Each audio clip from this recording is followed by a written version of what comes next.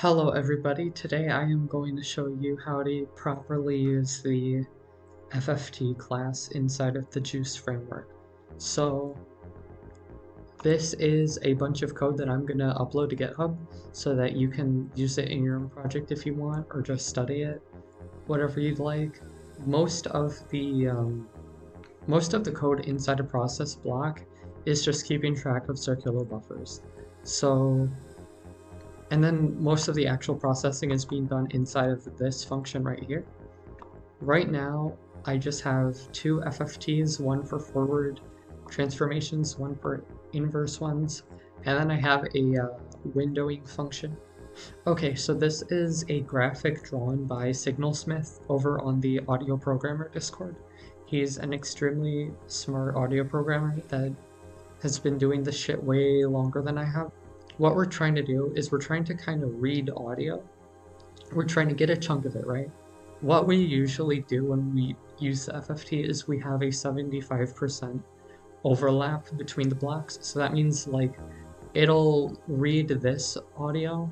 So those two consecutive chunks, 3/4 of it will be the exact same audio.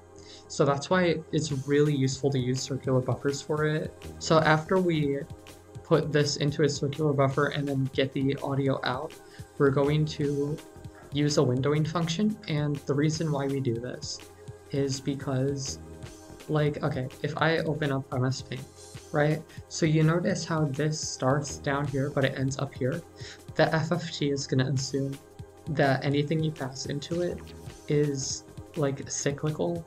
Like, it basically what that means is it's going to assume that it repeats forever.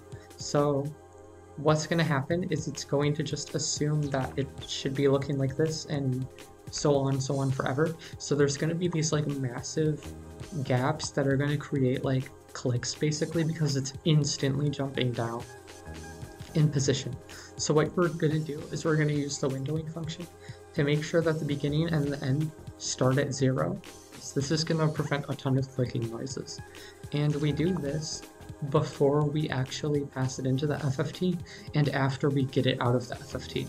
The reason that we do it after we get it out as well is because if you change literally anything, you're going to end up with the same problem. So you're basically just trying to get those 2 points to be equal again. Then we add that like windowed chunk with the rest of the windowed chunks that are going to have the same 75% overlap as when we got them, essentially. So that's kind of the broad overview of what we're doing. It's not as simple as just using this function. You also have to do a bunch of weird stuff with this. Now the reason why is because the Fourier transform is going to return a bunch of complex numbers. Now that's not really useful because usually when you look at a wavetable editor like Serum or something, it's going to have magnitudes and phases that you can edit. Now, in order to get those, you have to essentially like create a complex number, and then the first part is going to be the real part, I believe, and then the second part is going to be the imaginary part. And then you need to perform like I think this is the absolute.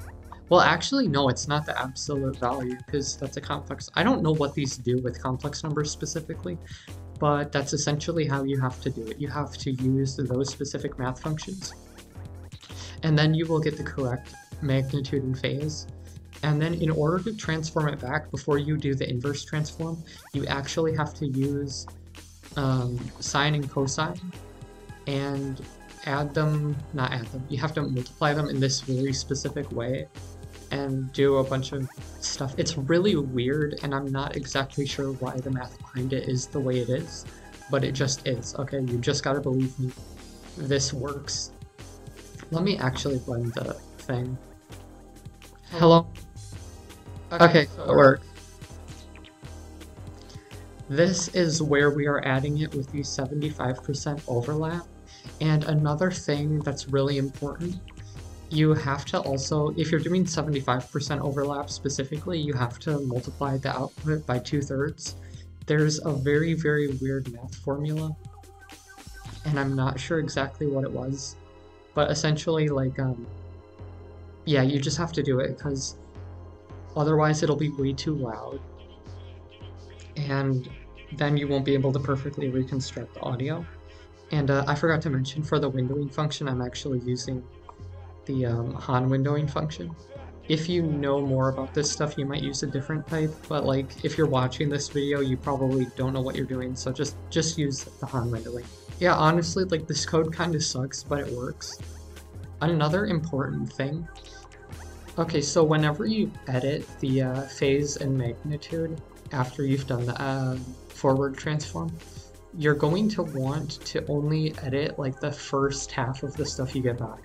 So right now I have 256 magnitudes and 256 phases that I'm getting back.